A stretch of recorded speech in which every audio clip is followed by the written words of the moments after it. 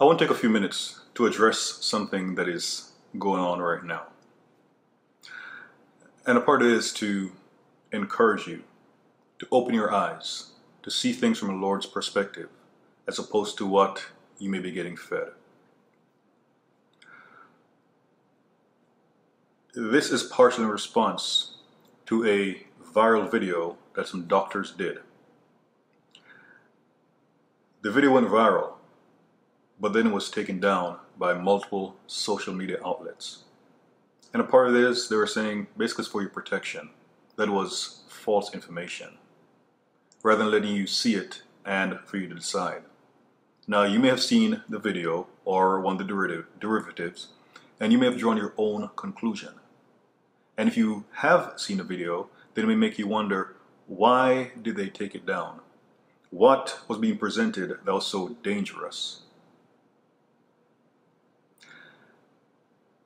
And one of the prevailing things is that they don't want anything contrary to what the World Health Organization has put out, as if the World Health Organization is the definitive source.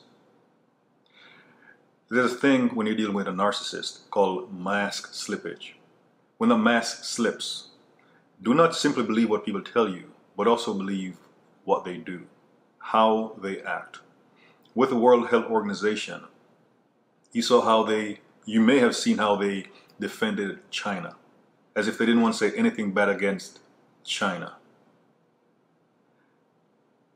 And the powers that be in the World Health Organization, they weren't showing a care for humanity. They were showing a care for China. But now we're supposed to trust the World Health Organization as if they're the definitive source, and that there can't be any voices contrary to what the World Health Organization is putting out that may be plausible. One of the things when doing certain things, like in a battle, yes, a general is going to know a lot, but there are things the troops on the front line, they're going to know that the general won't.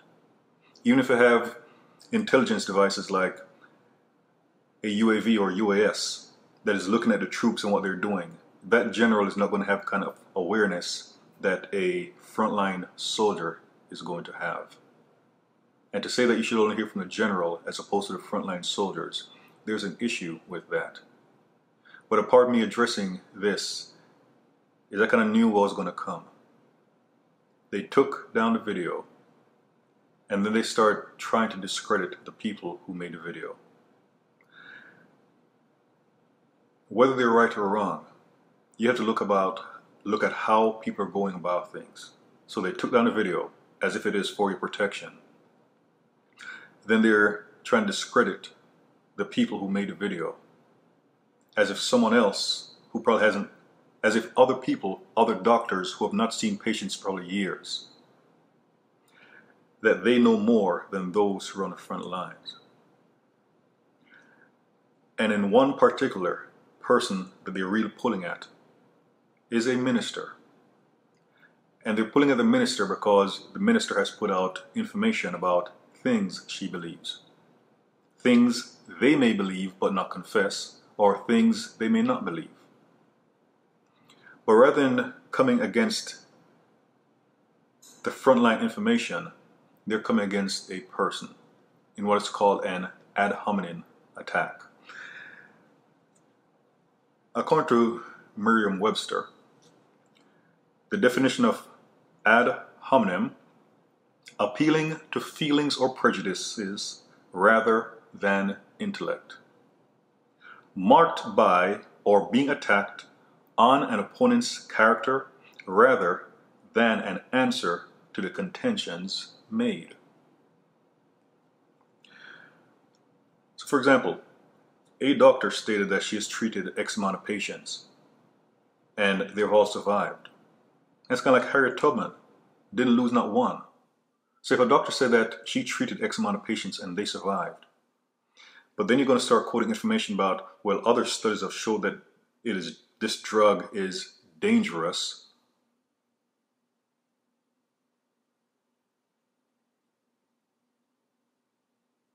So someone successfully treated numerous people with the drug and you're going to quote a study that proves otherwise. Are you trying to find the truth? Are you truly trying to save people's lives? Or are you just trying to project a narrative? If it can save one life, if it has saved 100 lives, numerous lives, then why is there a war against that as being a treatment? As opposed to waiting on a vaccine that may or may not work. And a part of the ad hominem attack is coming against, for example, the doctor who's also a minister based on certain beliefs. So it's not to say that the person didn't treat X amount of patients and they all did well, but it's coming against a person's beliefs. And when you're trying to pull something apart, it's like a piece of garment. If you're trying to pull it apart, you try to find out one loose thread that you can pick at. And the hope is if you pull that one loose thread, you can tear it all apart.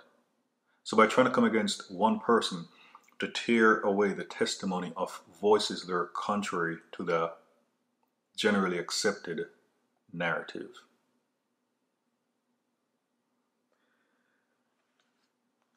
Also in the definition, there's a section that says, did you know?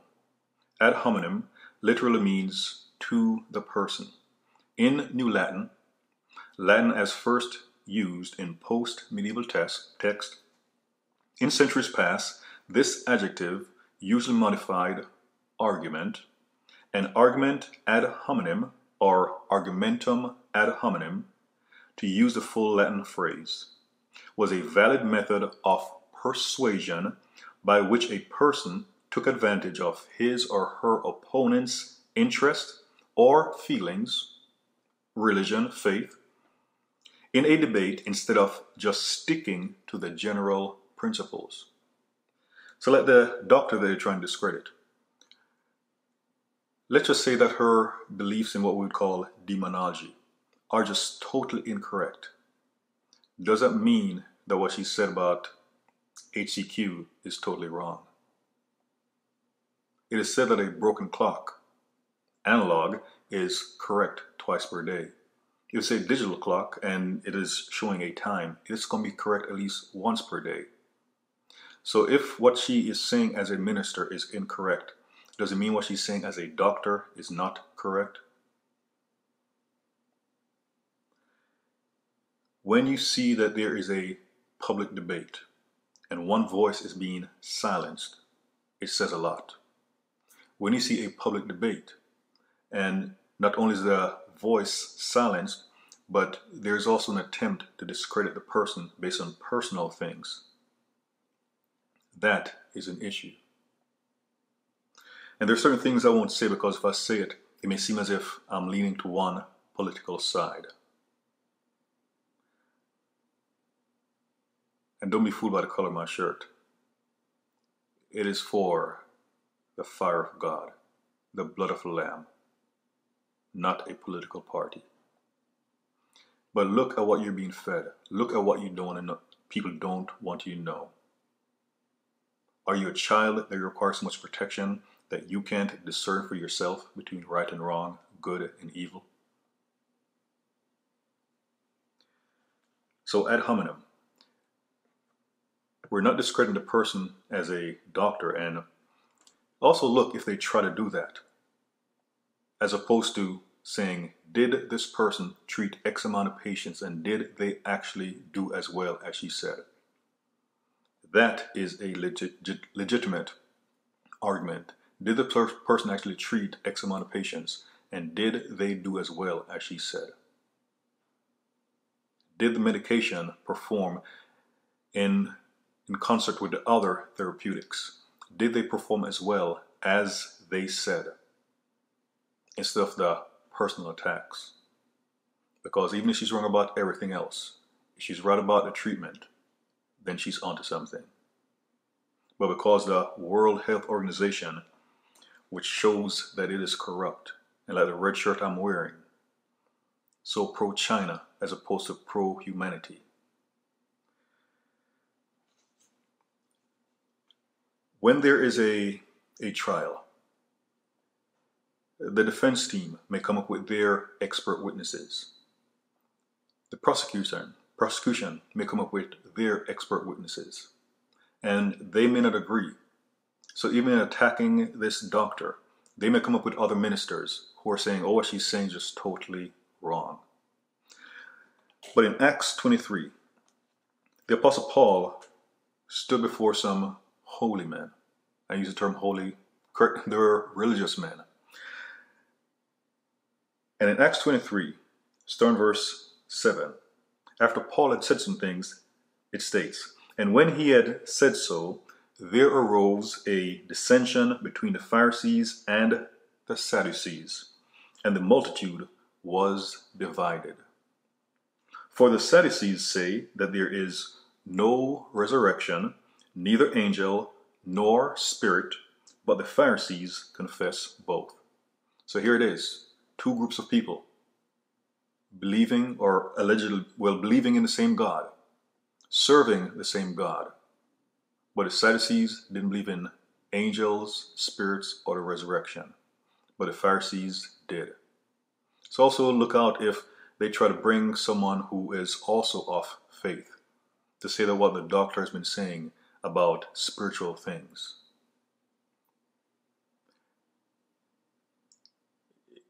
It's like psychotic. It's crazy. And regarding ad hominem attacks, two righteous men in the Bible, John the Baptist and Jesus the Christ, they both experienced ad hominem attacks. See, when they came on the scene, they were telling people to repent because the kingdom of God is at hand. The kingdom of heaven is at hand. One of the things is, they couldn't tell John that he was wrong. In fact, Jesus even challenged the Pharisees, John's baptism, is it of God or of men? And they start strategizing, saying, well, if we say that it's of John, if we start saying it's of God, and then they say they don't know. So they knew, but they were trying to strategize. So they couldn't defeat those men with arguments. And with Jesus, they tried him a lot, but they couldn't defeat him. And in Luke 7, starting verse 33, the Lord said, for John the Baptist came neither eating bread nor drinking wine, and ye say he hath a devil. So John is walking upright. They couldn't find anything, and they said he had a devil. They accused Jesus, who cast out demons, of having a devil, which is where when the Lord said that a house divided cannot stand, about Satan's kingdom is not divided. And then the Lord continued, the Son of Man is come, eating and drinking, and ye say, behold, a gluttonous man and a winebibber, and a friend of publicans and sinners. So John, he didn't eat bread or drink, and they said he had a devil. Jesus ate bread and drank, and they said he was a glutton and a drunkard and a friend of sinners. So here you have two men who were different in how they interacted with people. But no matter what they did, they had something to say, something contrary, because people didn't want to believe the messages from those men. And they always found something to say to justify their unbelief. And even worse, they tried saying something to discredit righteous men. In Matthew 23, the Lord spoke about the Pharisees, about they were not going to heaven. But the worst thing about that is that they were stopping others from going to heaven also.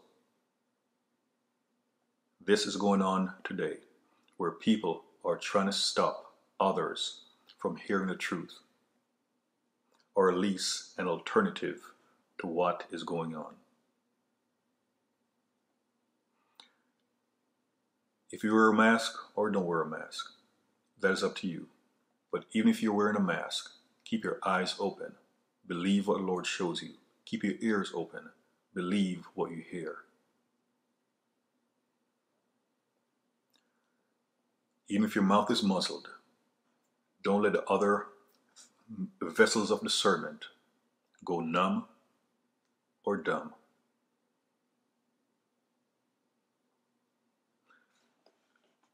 I have another message coming out regarding those who have sold their souls. God bless you.